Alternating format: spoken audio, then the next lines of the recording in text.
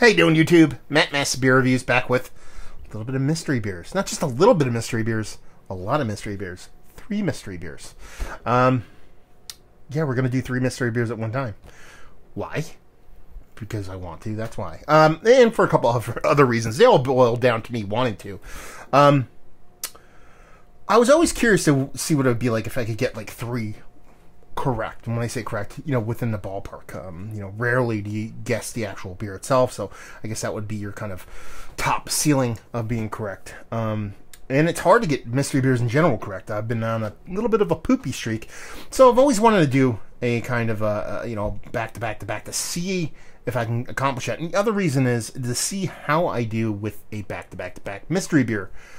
Because, you know, anything you drink beforehand is obviously going to affect your palate and what you taste and things like that. It's kind of like sometimes if you eat a donut and drink your coffee, you're like, oh my god, my coffee doesn't have enough sugar in it. No shit, Sherlock, you just ate fucking sugar. That's why. Anyway, mystery beer is much the same. Like I said, not that I've been really good as of late. I've been kind of poopy with mystery beers, but it'll be fun. Be a fun little test to do. And we'll see what's what. So, first things first, preconceived notions. I'm going to go smallest to this 16-ounce can to a bottle. Why? Because in my brain, this is probably going to be something lighter. This is going to be something like a hazy, and this will probably be something that's darker. It's probably going to be the other way around. That's your preconceived notion going into it. So we'll see what's what. So hopefully I keep track of these. I don't screw these up and mix these up like I did on my mystery green and Julius thing, which I totally butchered, but I got right hypothetically because I thought I was wrong, but I wasn't wrong because I switched the bottles and blah blah blah. Anyway, because there's totally bottles in those mystery beers. Anyway, so let's dive into these. First things first, these two come courtesy of Max. He dropped these off, hand delivered these just before Christmas, and that other one there comes courtesy of Carson. Thank you very much, brother. He actually sent me off a bunch of beer mails in a row leading up to Christmas, and one of them had some mystery beers in them, so I'm kind of pumped to see what's what. So what we're gonna do, we'll open them, we'll take a look, we'll do the nose, we'll go through the whole gamut, and we'll see what's what. So let's give this one a pour and give you guys an idea. See, this is where the preconceived notion jumps the shark because, yeah, we're dealing with a big old, what I assume to be an Imperial Stout. I mean, look at that. So, I mean, we're going to go in that order. We're not going to kind of mix things up and go from there. So, yeah, we're looking at, it could be a porter or something along those lines, but first off, we're looking at something that looks big, bold, and rich. This middle one, let's see what we have here. 2 for 2 on the dark beers. This one looks a little bit lighter, not nearly as dense as that one. That one pours pretty much like motor oil. This one comes off a little bit lighter, so this could be your kind of like just a base porter or a really rich dark brown ale, maybe even a Cascadian ale. Over here, I'm getting kind of Imperial Stout, rich, deep, dark vibes. It poured way, way darker than what this one did over here. And last but not least, let's jump into this little bottle here. Here's these weird kind of tops on these, so I don't know if I want to look at the cap because I don't know if it's going to give much away. I looked anyway, and it didn't give anything away. And then we have, here we go. This is going to be a hard one. 3 for 3. You know what? This goes. I did not plan this, obviously, because they're mystery beers. I have no idea what they are. Oh, knee jerk from a distance. I mean, this is dark as dark could be. So I'm guessing from distance, kind of like a big, rich Imperial Stout. Over here, even by the head, if you guys can actually see, it looks like kind of like a more fluffy, creamy kind of beer. Maybe kind of porter, or even kind of like a milk stout, a milk porter, a sweet stout, or even a Cascadian dark ale. Over here, I'm thinking maybe either an Imperial Stout or an aged barley wine, or a blend of like a quad or something like that. There's something about this that's a little bit different.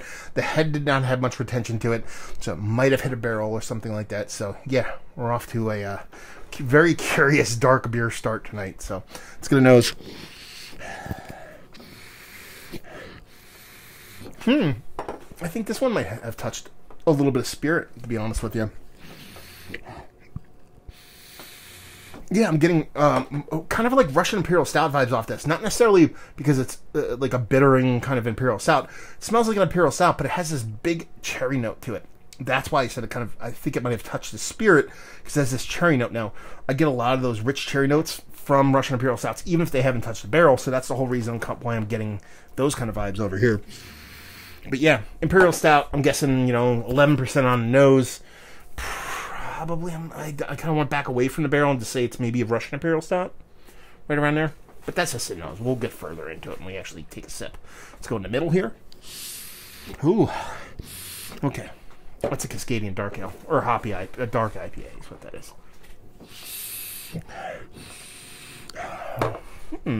Okay.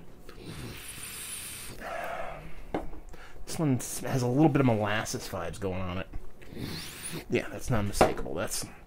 I'm guessing this came from... This room has very much like Beelzebubby... What's the other one they have? It's not the bigger one. Pappy's Porter kind of vibes going on right there. Yeah, these two are going to battle it out for whether they're barreled or not. Yeah, this one has like a little bit of molasses, maybe even a touch of a smoky characteristic. So it could be a barrel, could be a barrel char, could be a whiskey barrel, maybe some kind of like Canadian whiskey or kind of a Scotch kind of whiskey, something like that over there. But I'm going knee-jerk reaction. This one's barrel aged, this one's the Russian Imperial Stout, and this is probably Pappy's Porter, is what I'm saying. So let's dive into this sucker right here. Cheers.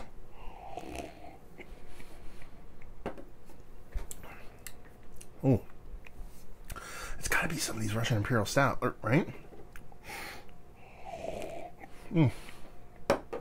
Rich, chocolatey, creamy, bittering. But it feels like you're getting more bittering. You're getting bittering from a hop. You're getting bittering from a roasted malt. That didn't touch a barrel. I don't think it did. I think it's just somebody's base Russian Imperial Stout. Pretty fucking good one, to be perfectly honest with you, too. A little bit of the metallic astringency in there. You know, I don't think it's that high in ABV. It has this rich lusciousness to it. But it doesn't... I feel like it's sub 10. Like, all the flavors in here kind of remind me a little bit of, like, a 1050. But if it was a 1050, it was a bit older now. The can size, all that stuff kind of pushes you in that direction of a 1050. But I don't think it's that, because it's not as intense. Because we did 1050 on my online bottle share.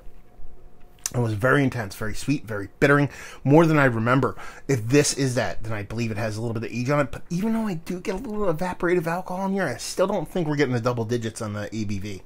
Let's dive into this Cascadian Dark, or Hoppy Porter, whatever you want to call it.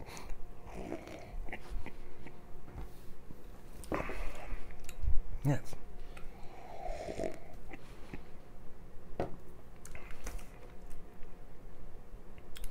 Okay. It's somebody's version of a Cascadian Dark Ale. Or Hoppy Black IPA. It's actually a Black IPA. I mean, it's 6-1. It's definitely not Pappy's Porter. It's definitely not, what did I say? Luscious? That one. Or Beelzebub. Why? Because I don't think it has that weed component that Kimmich loves so much. And two, it's got a silver pull tab, so it's definitely not an alchemist beer. But it's somebody's, I keep wanting to say Cascadian Dark Ale. It's somebody's black IPA.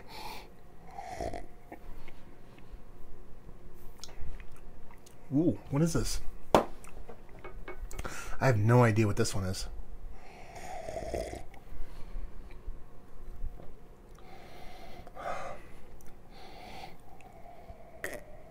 The mouthfeel in this beer is bonkers good. Mouthfeel is amazing. So there's something to it. There's a little bit of bittering in there.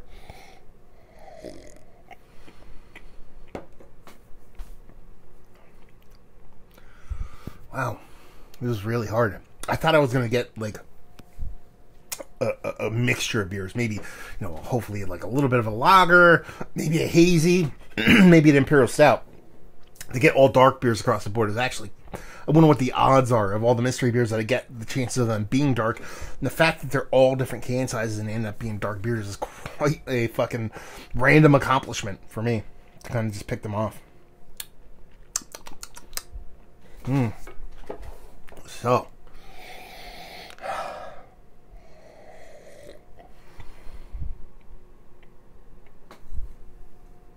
I don't know what that is. It's going to be hard. This one, I'm teetering on whether it just touched the barrel real quick. Because there's a dryness there. There's a bitterness beyond. It's probably just hops and roasted malt. The mouthfeel over here is so luscious. I want to call this a milk stout, although I'm not getting any kind of lactose. So I'm going to call this an oatmeal stout. Maybe somebody's kind of Russian. This is these both could be Russian Imperial stouts. So this is like a Russian Imperial oatmeal stout, somebody's version of that. Whereas this is a bit more traditional of a Russian Imperial stout.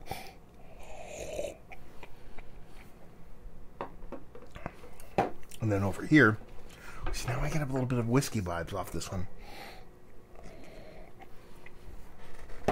Cascadian Dark. I don't want to sit here. I don't want to toil through these all that long.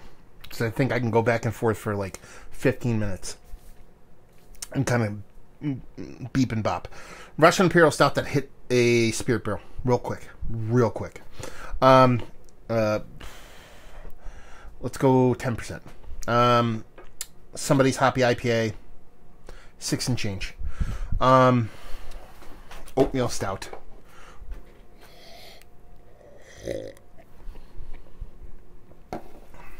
Somebody's like super. See, I still want to go lactose on it because it has such a creamy mouthfeel to it. Somebody's Oatmeal Stout. A little touch of bittering. Done and done. So what did I say over here? 10. I'm forgetting the shit. 6.5. 8 and change.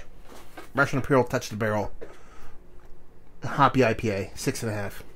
And then what did I say? 8 and change. Oatmeal Stout. So let's see what we have going on here. This is gonna be a fun one to see how I either did really well or did really poopy. So let's give that the old unwrap. And first off, we have Outer Light Brewing Company. This is a blended Imperial Maple Porter aged in bourbon and bourbon maple syrup barrels. I didn't really get much maple in there. 9.4, so I called it 10, so I wasn't far off in ABV. Imperial Maple Porter. It's kind of like a Russian Imperial Stout for me. There's a bit of bittering in there.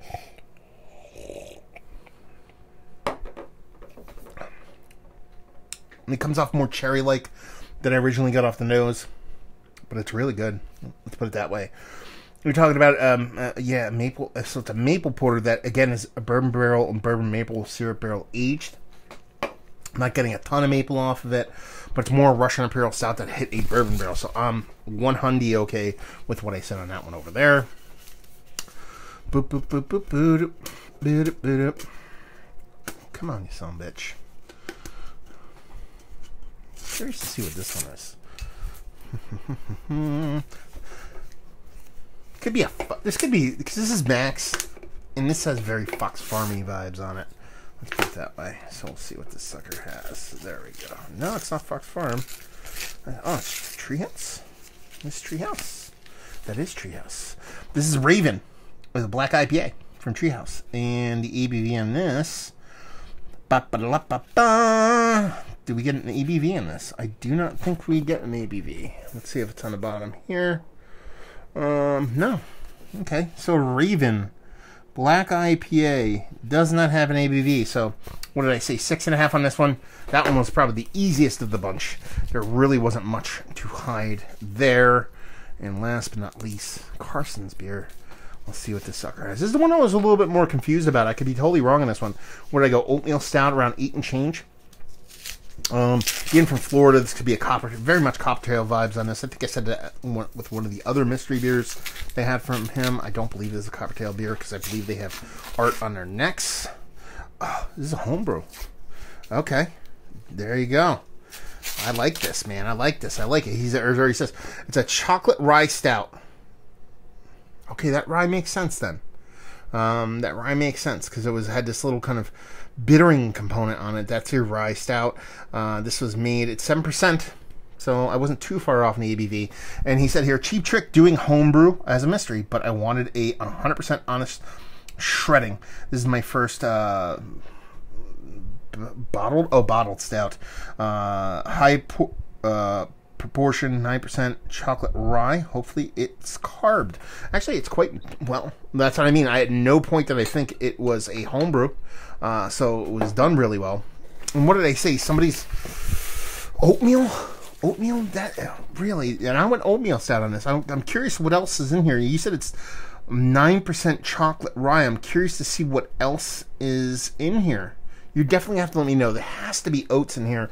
The mouthfeel was absolutely perfect. It's exactly where I want my mouthfeels to go with a lot of these beers. I'm blown away by that not being some kind of like added component. It has to be a soft amount of a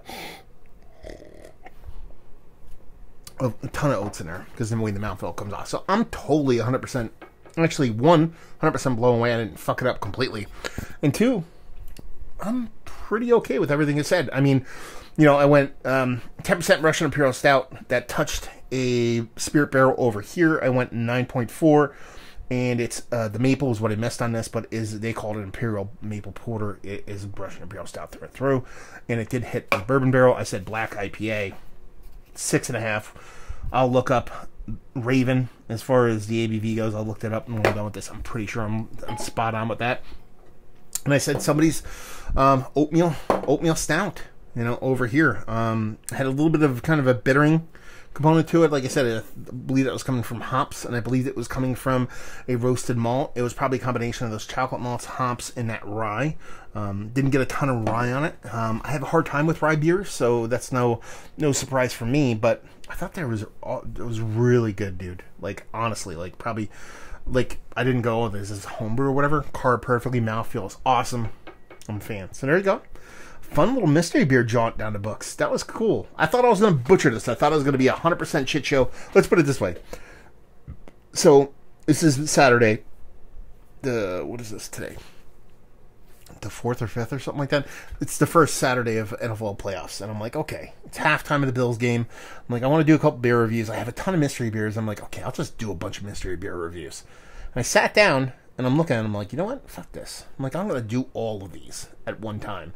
Because I've wanted to do it for a while. Honestly, I think it went pretty well.